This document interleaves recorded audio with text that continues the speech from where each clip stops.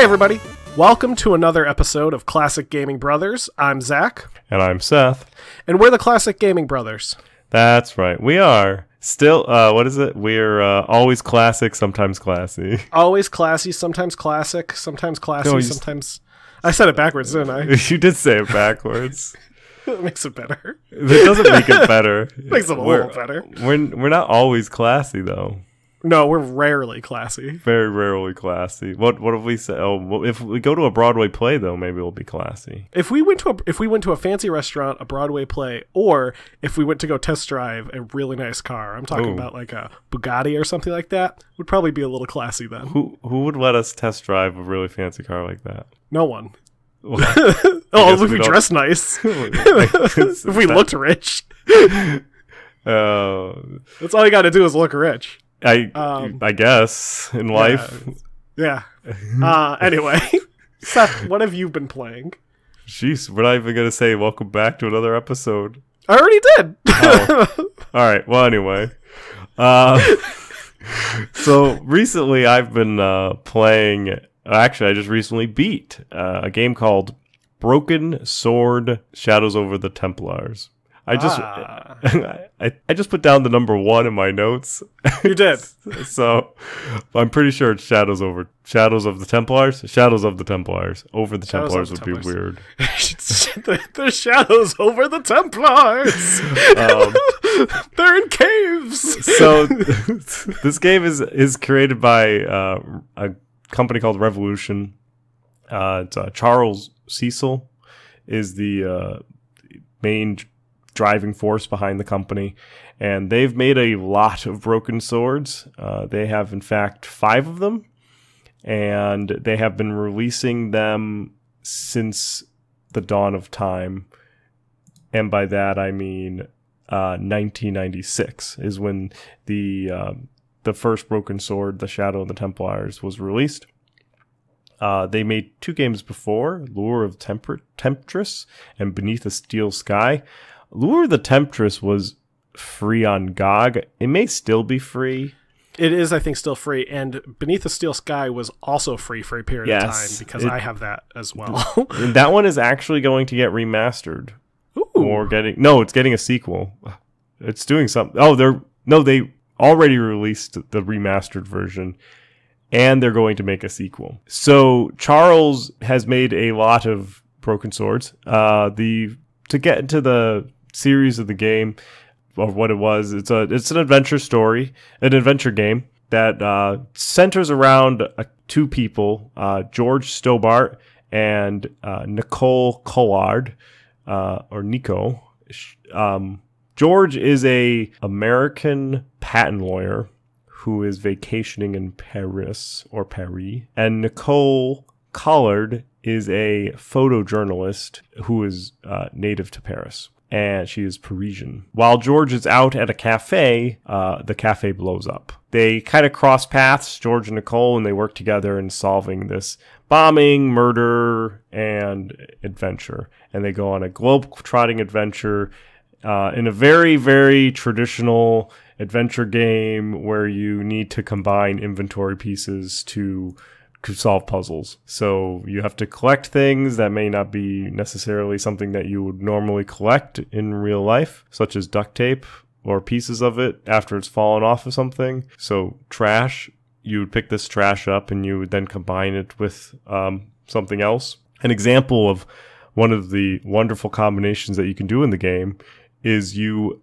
pick up some grease, you pick up a tissue that was used to wipe off somebody's grease paint, and you carry it with you for a majority of the game to eventually use it to rub off on a plaster statue to make it look in Syria. So the game starts off in Paris, but you go eventually to Syria. Okay. You get a plaster statue from a merchant.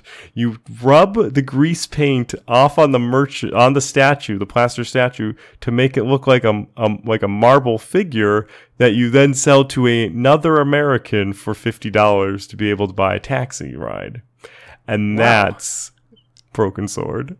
I'm just impressed that he managed to keep a greasy rag in his pocket over the course of what I assume is many real-life hours, if not days. He, in fact, uses the greasy rag again at the end of the game to light he puts it at the end of a stick to carry a flame to a very high location. In fact, one of the most used items in the game is the tissue that has grease paint on it, dropped from like a clown. I would expect it to like dry at some point, but apparently grease paint that's good, some good grease paint. It's good forever. So yeah, it's a fun game. It's a good adventure game. I'm planning on going through the entire series so in the original game, I don't know if in the remastered game you can die in the game. Which is not common for an adventure game. And I think he died in the first or second one when I originally played through it or tried to play through it and got frustrated because I wasn't expecting to die and there was no saved game for a long time because it's one of those like you have to manually save because the game will not save for you kind of game. So I already progressed far in the game, then I randomly died and decided that I was done with it. And that was a while ago. So now I'm trying to go through it again. And I've been told that the remastered version, they took out you getting killed in it. So I'm on the second one, the remastered version. But I will probably not talk about it again until maybe the fifth one, but assuming I get there. Yeah. But it's a great solid adventure series. Came out similarly timed with the Gabriel Knight series. Okay.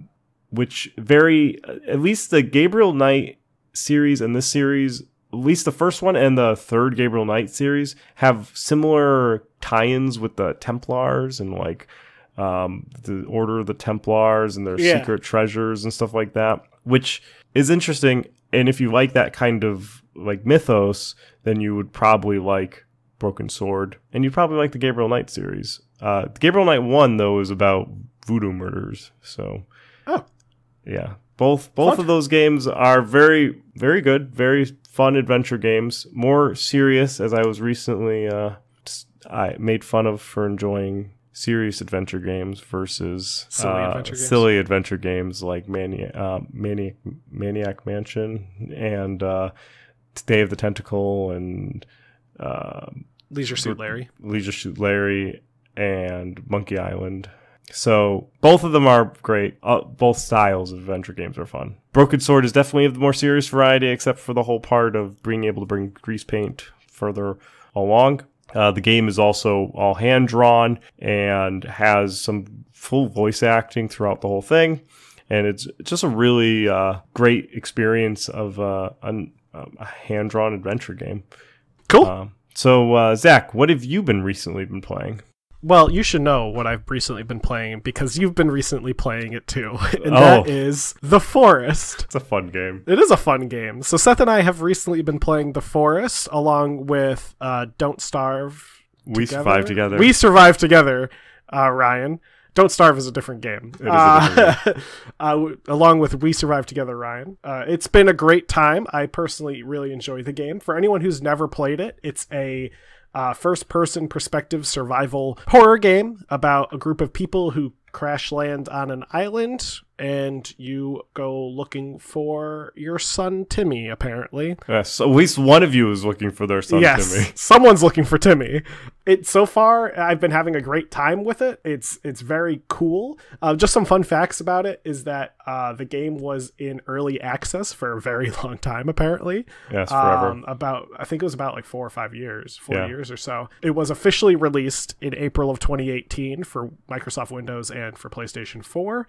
And there is a sequel that is in development called Sons of the Forest, which is a very silly name for a sequel, but it is apparently in development. Oh, sequel. I didn't even know there was a sequel to it. And another fun fact, apparently the team that worked on it had their start in film and worked on The Amazing Spider-Man 2 and Tron Legacy. Oh, nice. Yeah. Both of those games are okay. Movies. Oh, the movies. Yeah, they made the movies. I mean, there's also a Tron game and also a Spider-Man game. There are. They worked on the movies, though. Oh, okay. And apparently the initial budget for the game was $125,000. Wow, for The Forest? Yeah.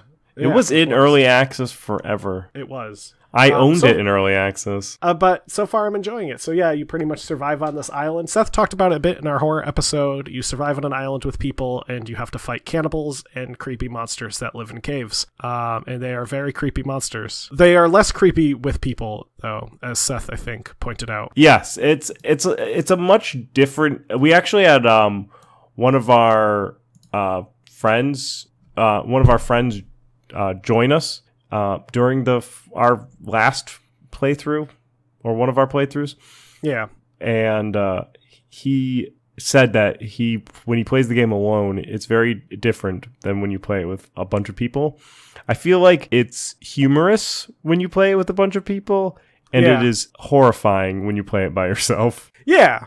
So if you want to check out us playing The Forest, we've been playing it fairly often, and you can check us out on our Twitch, Classic Gaming Brothers, and you can also check me out on my stream at Versus Classic Gaming Brothers. So quick little plug of our Twitch before we get into the meat of our section. Yep, and if you have The Forest and want to play it with us, we can get up to 8 people in our game, so I don't care. Yeah, we'll have a whole party of people. Yeah, whatever. As long as you don't destroy our base, I'll be knowing happy. Seth will make you cut down wood, or rather do the glitch where you just continually generate wood from nowhere. I'll either bark at orders at you or complain that I'm hungry the entire game.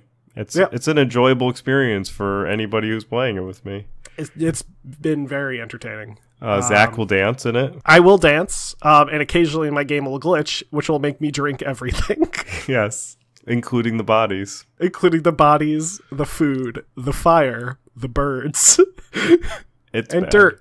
I hope that's fixed next time we play. I hope it's not. Going into today's meat of the podcast, we're going to be talking about sports games. Yes. Which I will say, for two young men, probably the closest we ever got to sports in real life.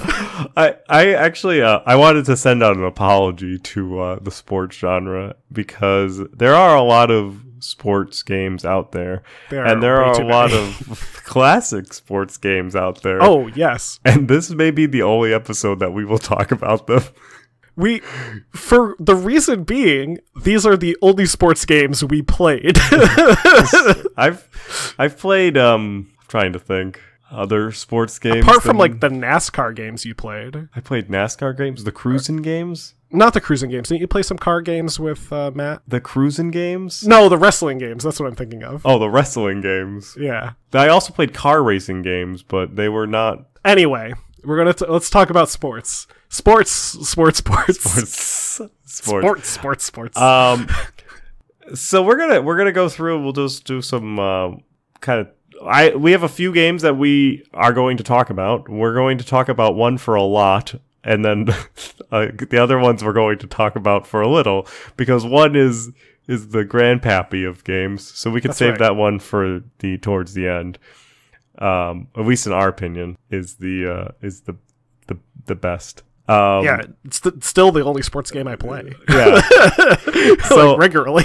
one of the first introductions to the sports games was through a friend that I grew up going, like a grammar school friend by the name of Charles. When I would go to his house, his family was very into hockey, so he had a hockey Sega game. And also, he had Street Fighter, which is one of the first places that I played Street Fighter 2 Turbo.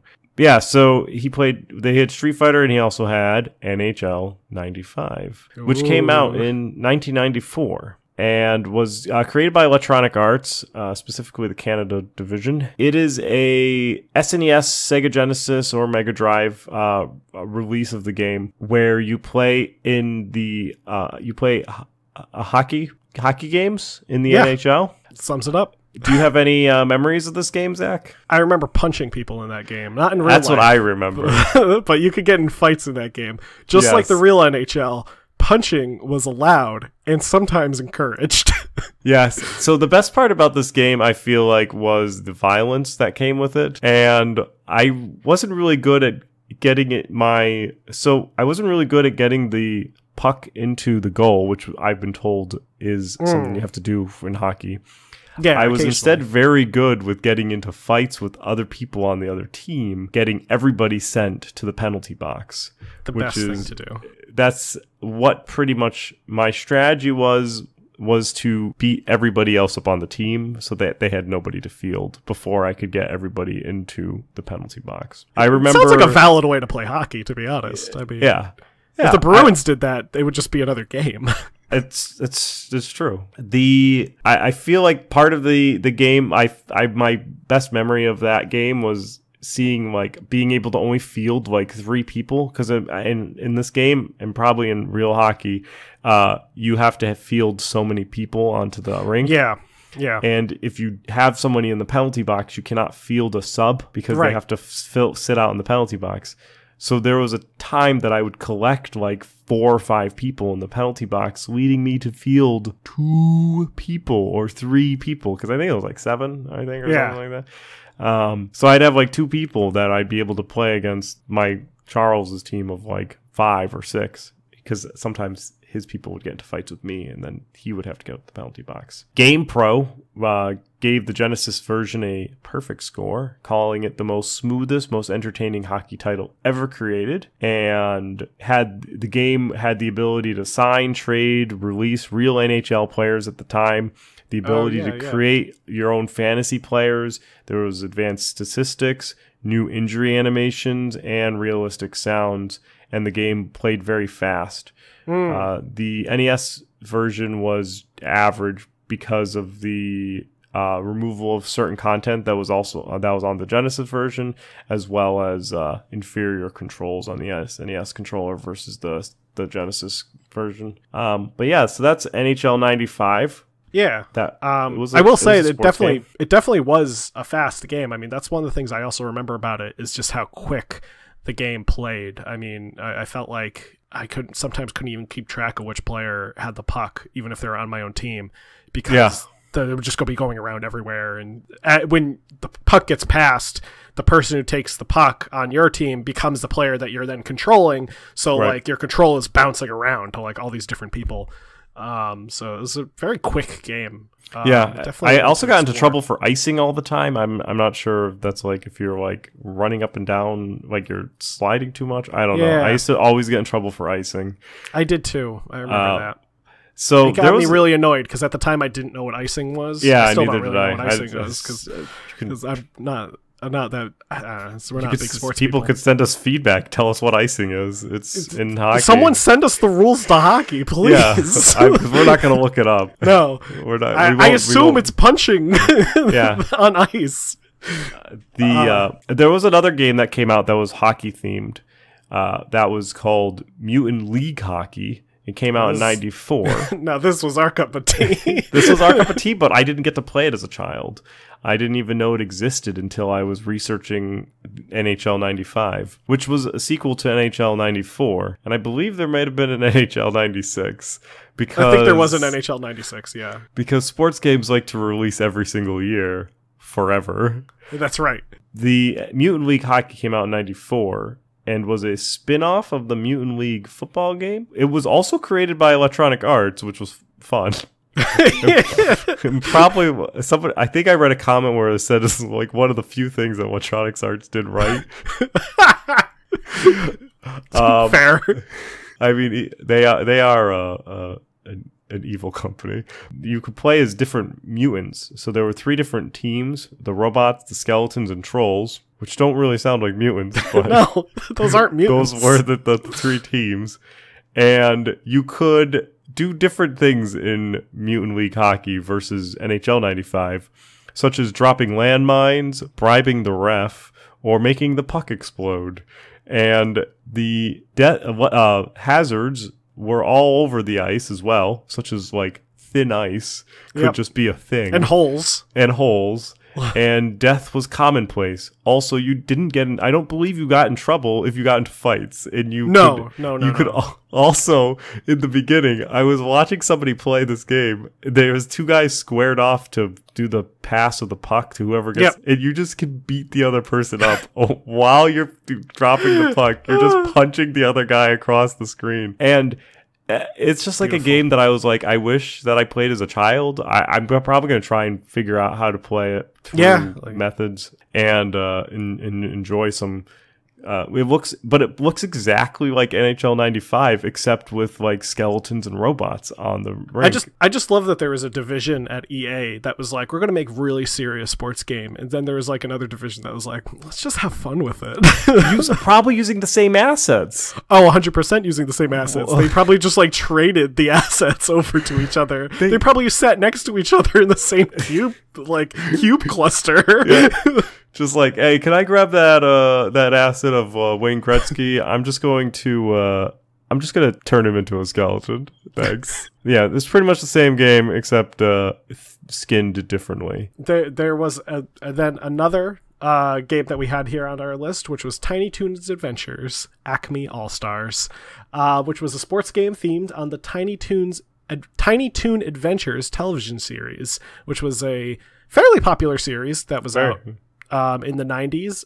I don't think it actually ran as long as I feel like it ran for. I think it only ran for like 2 years or so. But for those who don't remember the show or never watched it, it was essentially like scaled down versions of the Looney Tunes characters. They were children's. They're the Looney Tunes children. Yeah, so to clarify though, this wasn't like a Muppet Baby situation. These weren't like baby Bugs Bunnies. This was like another character who just happens to be a rabbit that is a child named Buster. Yeah, and he goes to school with like, I think they're the kids. Aren't they the kids of the Looney Tunes characters? It's never confirmed if they're actually the children of the Looney Tunes characters. The Looney Tunes characters teach at their school. Oh, that's right. They're the professors. They're the professors who teach them how to be Looney Tunes, because that's apparently a study. Well, you do. Anyway, Tiny Toons Adventures Acme All Stars was a Sega Genesis game. You played 5 different sports games: basketball, soccer, bowling, obstacle course, and apparently a game that I've never heard of called Montana Hitting, which was just a form of whack-a-mole. Yeah. Characters included Buster Bunny, Babs Bunny, Plucky Duck, Hampton J. Pig, Montana Max, Elmira Duff, Shirley the Loon, Fifi La Fume, Calamity Coyote, Little Beeper, Furball, and Dizzy Devil, which to anyone who's never heard of Tiny Toons Adventures sounds like a bunch of gibberish that I just made up. Well, Dizzy Devil's like Tasmanian Devil. Yeah. And is related somehow to the Tasmanian Devil, which is the primary Looney Tunes character. And they're all their names sound almost like the Looney Tunes character. You can kind of I think do some guessing as Pepe Le Pew instead of Fifi Le Fume. Yeah. Plucky Duck, is Daffy. I almost said Donald. That's a whole different IP. It's a whole different intellectual property. In any case, Seth's going to have to correct me, but I kind of remember playing this game in the sense that I think we might have rented it once or twice from a local video store. I at least remember the cover. So maybe that might be it. Our aunt owned it. Okay. I remember the cover. That's why. So, and I don't know if I remember the cover because I saw it at the rental store, saw it at a recent video game store, or we played it. So the Tiny Toons Adventure Acme All Stars was a brand extension of the Tiny Toons Adventure like core game. And they actually made a lot of Tiny Toons themed games. So they essentially, I feel like what happened is they made the Tiny Toons Adventure, the original game, and it did well. And then they said, let's do this again, but do something else. And so they made sequels, they made spin-off properties, very similar to what Mario did and does. Mario has their core games, and then they have like Mario Party, Mario Kart, and they just do Mario Tennis. They just put Mario in different situations because Mario's the brand that sells the product. So, which is what I believe what happened with Tiny Toon Adventures. They had a successful initial property that then extended into random stuff, which is impressive. I just took a look. They had 18 games that were released with that IP for a television series that ran for 2 years. Yep. That's a ton of games for 2 years. Yep. And in fact, when did the television series end? 92. Yeah, this Tiny Toons Acme All Stars came out in 94. Yeah, it was in syndication until 95. Yeah, okay. So it's still on television, but yeah. So essentially, they took a brand and they just drove it to as far as they could, which some companies do, and you end up with weird stuff like Tiny Toons, Acme All Stars. There's other intellectual properties that do that too, and you end up with weird stuff like. I was going to say Mega Man Soccer? Mega Man Soccer. Yeah, for the Super Nintendo? That's a game. Nintendo. Yeah, there are games that if you ever wonder why these weird characters are doing something strange, it's probably because they're trying to milk the brand for as much as they could. It's because they realized Strange Things makes money. Strange Things makes money. No, they realize the brand makes money and that they can make different stuff with the brand. Instead of making a soccer game, let's just make it a Tiny Toon soccer game. Well, Seth, we've beaten around the bush. Shall we talk about the real reason we're doing this episode? That's right. We should. The primo spotlight of this episode is a game that both Zach and I are very familiar with, and that game is NBA Jam. Welcome to NBA Jam! Is it the shoes? Is it the shoes? NBA Jam. Originally released in 1993 by Midway as an arcade cabinet, Seth and I had our experience with NBA Jam playing the Sega Genesis port of the 1993 arcade game, which was published by Acclaim versus Midway. Published by Acclaim, the Sega Genesis version. It was a 2-on-2 basketball game that featured real basketball players, also real basketball teams, and it had an exaggerated nature of play. So that was kind of the thing that I think drew us to it. Was it never felt like you were playing like a real NBA game. The ball would sometimes catch on fire if you're doing really well, and it would burn the hoop. And when that happened, this guy Tim Kritzow, who did all the voices, went, "He's on fire!" Things are heating up. We could probably splice in some. I'm going to drop a ton of Tim Kritzow into this audio. Perfect. Also, you could like break the glass if you did a slam dunk. There was like a way you could charge up your shoes that could make you run faster. Turbo mode. Yeah, turbo mode. So there's a bunch of cool things that can happen. Also, a ton of cheat codes, such as the ability to unlock certain hidden characters, such as Seth. President Bill Clinton. And also, you could also unlock Hillary Clinton. That's right. And I think it's a different version. They had multiple NBA jams. Yeah, there was like Tournament Edition. There was like another one that I think came out.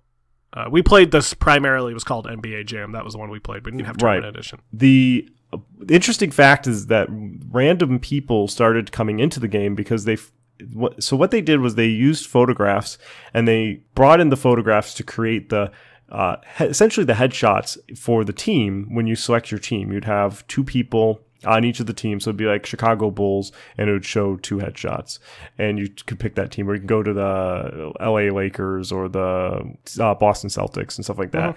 And you would show the two people's heads, and you'd go in and select, and then it would go into more of a drawn style of play.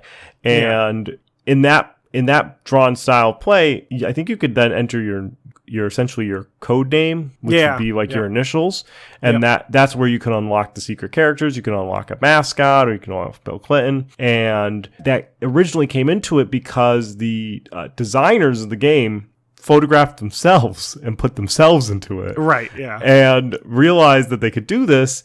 And essentially the company was like, that's kind of funny, why don't we include some secret people in there that are like topical. And when they went to go to do console release, where they went with Acclaim as the publisher, Acclaim is like, we have this laundry list of people that we want you to put into it. And so then that's where Bill Clinton, Al Gore all got put into the game. And one of the there's actually a fun story with Gary Payton and Michael Jordan. And so Gary Payton didn't actually make the cut to get into the game. And they also had a limited roster, right? Because they would only have so many people that could go on the team because it was a 2x2. You would only have 2 people on per team, and you could only. I don't even know if you could switch out who was on that team.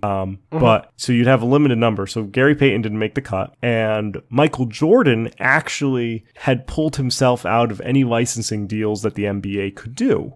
Right. So he wasn't. He couldn't be in the game because he was not allowing any of himself to be licensed out through NBA. And since this was an NBA license, they couldn't take Michael Jordan. So one day, one of the designers of the game got a phone call from a West Coast distributor who said that Gary Payton stopped by and was willing to pay whatever cost was associated. He wanted to be in the NBA, the arcade cabinet. He wanted to be in the game.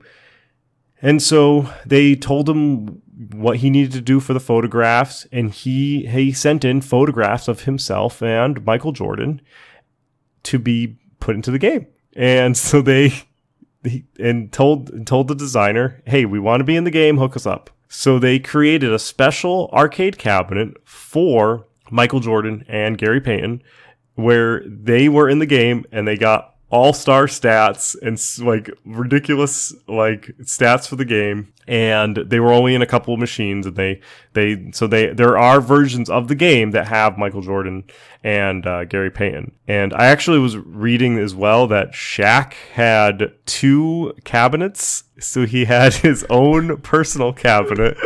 And also he had a cabinet that he brought with him to different games and made players play the game. Gosh. Oh, that's such a Shaq move. So that's how popular the game was. I mean, it was ridiculously popular. Part of Zach went into it where it was kind of exaggerated basketball play, but also there was no very few rules in the game. Yeah. So you wouldn't get fouled out. There were no free throws. There was no violations except if you goaltended or had a 24-second violation. Yeah. So you were able to just push and shove people because there was no rules for it. So you could, in fact, just stand there like swinging your arms akimbo, just knocking everybody down. Right. And you weren't going to get called on it, which probably taught Zach and I entirely different ways of playing basketball. We probably got in trouble at some point. Knowing our knowledge of basketball only stemmed from playing NBA Jam, which came off as not a super serious basketball game, but for people who didn't know anything about basketball, I mean, closest we got to watching basketball, that's for sure. Yes. And so the game is, yes, Zach says he still plays it today. You playing it? I went to a barcade in Providence. Yeah. And they had NBA Jam hooked up on the they had like a ROM or an emulator, and that's cool. It was tucked up there. Nice. The last time I played the actual Sega game was not probably too long ago. I think when I was testing my system.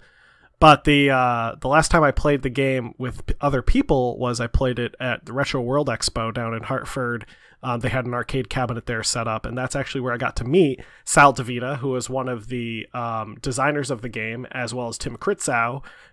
Kit Zrao. That's how you say his name, I think. Tim Kit Zrao, who is the voice actor for the game. He's the one that came up with a lot of the funny sayings like, "Is it the shoes?" and "Boom shakalaka," and stuff like that. Sal DeVita has kind of a cool history with Midway. He was in a bunch of the Mortal Kombat games as stand-ins for the digital characters. So they would take his photograph in costume for certain characters in Mortal Kombat, which they used a lot of that same kind of technology with developing of NBA Jam. The kind of photorealistic art style was brought over from the work that they did on Mortal Kombat, realizing, hey, we can do this with a sports game and it'll probably be pretty good. So I was just looking here, so apparently Godzilla and Bart Simpson were supposed to be in the game, but they were scrapped. And I did know there was like the Hornet guy is in there, like the mascot. Oh, yeah. And it does play up to 4 people simultaneously, which is pretty cool. Yeah, which is why it's 2x2. Yeah, if you have the Sega Genesis like port extender thing, you could do I think 4-player on the Sega Genesis itself. The system only has 2 ports, but they had like a multi-port adapter you could get to add the extra ports into it. So that's who knows someday. And of course, the Midway, the cabinets had the 4 control they like had the joysticks. The four points, similar to like X-Men arcade cabinets, which we're actually in the future we'll probably do a cabinet episode where we talk about arcade cabinets in regards to like X-Men, Simpsons, all those guys. Since there's I think some games that are really only on the arcade cabinets that are truly iconic. That may not have been ported over to the console, which fortunately NBA Jam was. That's right. I think that's all we got for NBA Jam for sports games. Like Seth mentioned early on, we didn't play a ton of sports games, and the ones we did play are the ones that we listed or learned about. I swear I played another sports game, but there is Dunk Lords. We should have mentioned Dunk Lords before. We should mention Dunk Lords. We briefly talked about Dunk Lords back during our PAX episode. We got to talk with and meet the team that was developing Dunk Lords, which is a 2v2 kind of exaggerated basketball game, very much in the style of NBA Jam, but it also throws in some stuff that I can definitely see them getting inspired by Mutant League Hockey and Mutant League Football in terms of stage hazards and kind of other things that you probably wouldn't legally be allowed to do on a basketball court. In fact, I feel like if you're like, oh, I really want to play a NBA Jam because Seth and Zach told me how much fun it was, I would recommend you picking up Dunk Lords and playing that. It is on the PC and the Xbone. Yeah. Which is the Xbox One? That's right, Xbox One. Xbox One. Yep. And I don't know how the next one's coming out is Xbox something else. Yeah, I don't have an Xbox. So it's on the Xbox. It's also on Steam. Yep. And Steam actually has a remote play capability. I did this. I'm not sure. It went all right. I think I don't know if my internet was also screwed. I have to try it again. But you can essentially one person can own the game and can invite 3 other people to remote play into the game. So then you can get 4 people playing on one copy of the game. Yeah, it does require streaming the game to your friends through the internet, so you may have better connection issues. You may have better, smoother gameplay if you all own the game. Yeah. But if you want to have like one person try the game and play a couple of rounds to see if it's worth everybody picking up, then check it out. But it's probably going to be a game that Zach and I put up on the stream. Absolutely, It's based on what I've played so far, and I've played very little of it.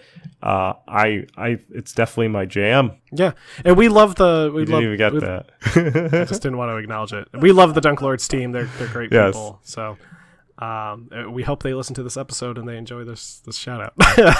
There we go. But we won't tell them we did it, so it's That's a secret. Right. It'll be a secret. Seth, do you have anything else to add about sports games? I think we're good with sports games. I think we've got as much as we could out of it. You want to? Yeah, I think we're all set. Do you want to tell me about the game that you want to buy or wait or pass on? I do. And there is a game. It is called... I'd hope so. So the game that I'm excited about buying, waiting, or passing on is a game called Landlord's... I keep wanting to say Supper, but it's Super. I guess Landlord's Supper would just be a weird... That would just be a landlord having dinner.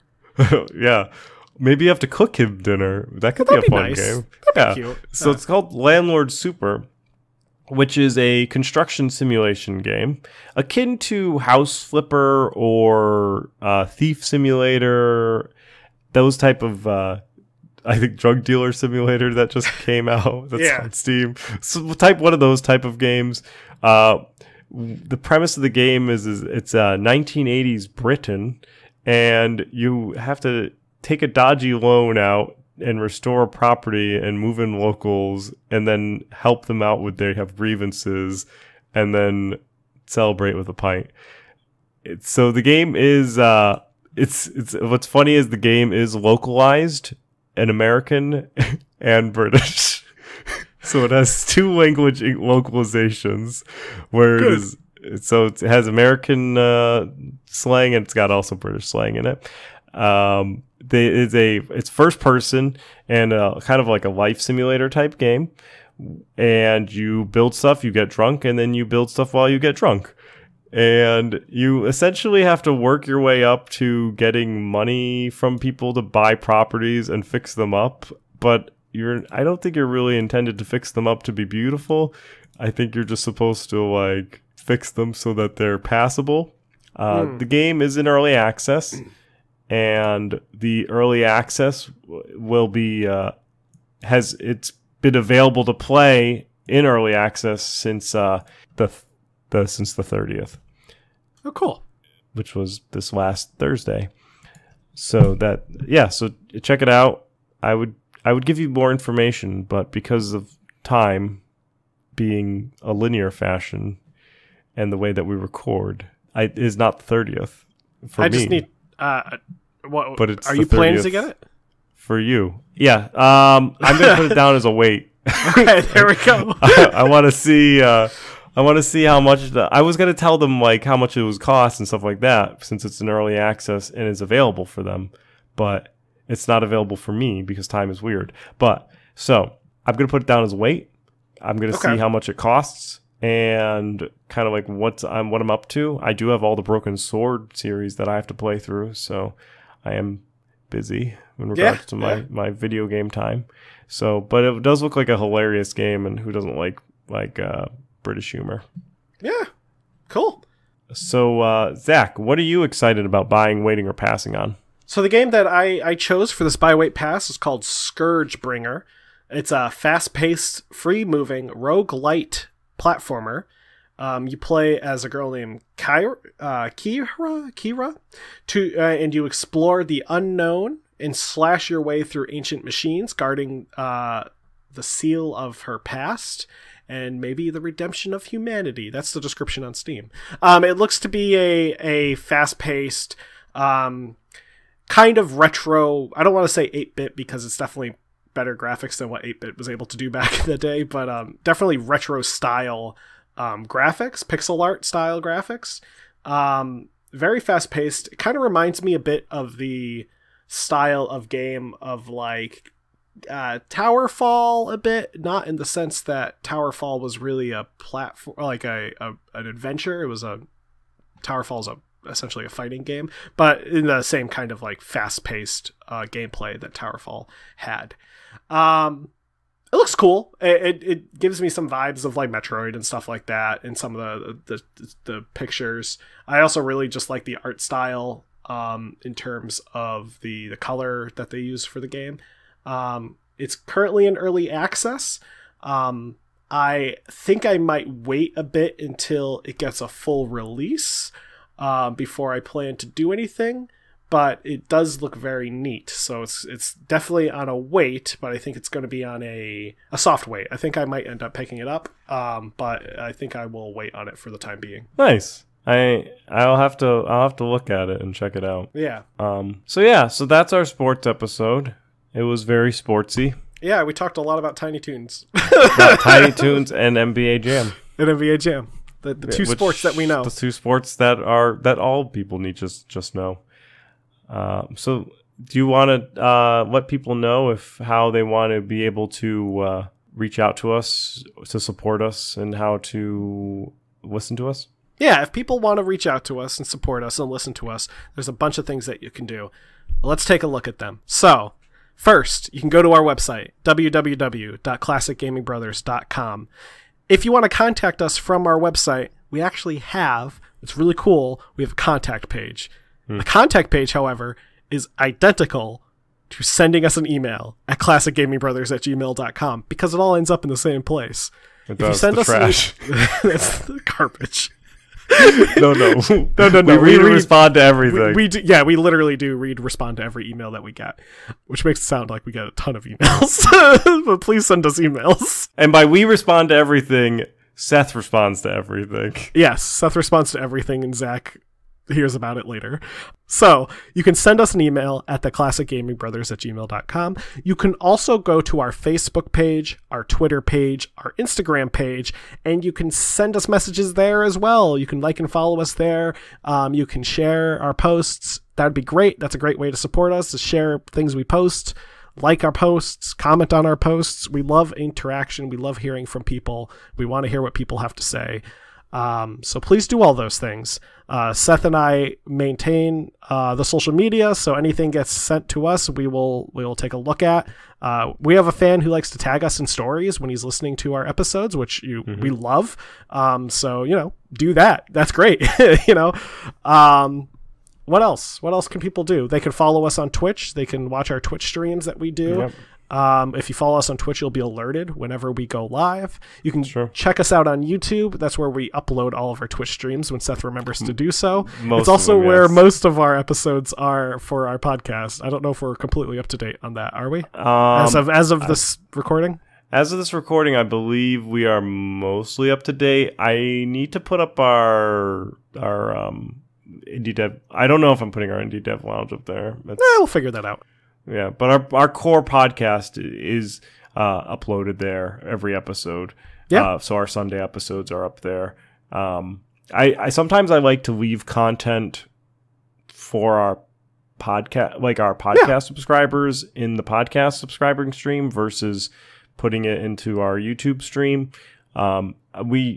Which is fine. Like I think I might do that with our Indie Dev Lounge. And eventually migrate it over, but there is some benefit to listening to it through our podcast listening apps versus our YouTube. But all of our content is free, and we won't put our stuff behind a paywall. That's right. And speaking of listening to our episodes, you can do it on pretty much every podcasting app known to man. If we're not on something, which there's a chance that we're not on something, let us know and we'll get on it. We recently ended up on Acast, which is a new podcasting application that I've never heard of. Seth told me about it in the episode that we talked about it last time. Sure, we're on it now. We're on Acast, we're on Castbox, we're on Stitcher, we're on Spotify, we're on iHeartRadio, right? Yeah. Yeah, we're on tons of stuff. Like the only thing we're not on is the NPR official podcasting application. Google, iTunes, you name it, we're probably there. If you don't like listening to us on one service, you can listen to us on another service. But if you don't like listening to us, then why are you listening at this point? You could just, you're very far into this episode. You can also support us. We, like Seth said, we like to give out our content for free, so all of our stuff is free. However, we do have a store page. At that store page, you can buy our t-shirt, which has our logo on it that was designed by our very talented artist friend. And you can also buy our mug, which has the same logo on it by our very talented artist friend. Yes.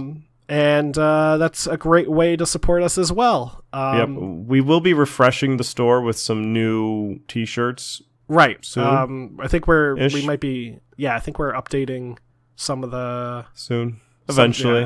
At some point. It's not a priority. It's not a priority for us.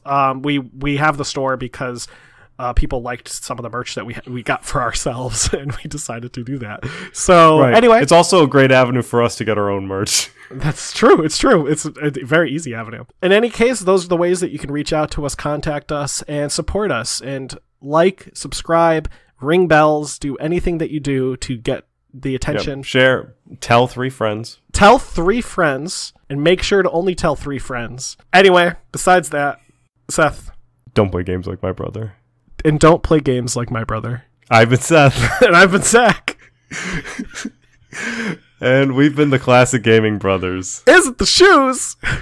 Oh, I don't. What does he say? Boom shakalaka! Boom shakalaka! He's on fire! Things are heating up! So this is just the NBA Jam episode. That's secretly the sports episode.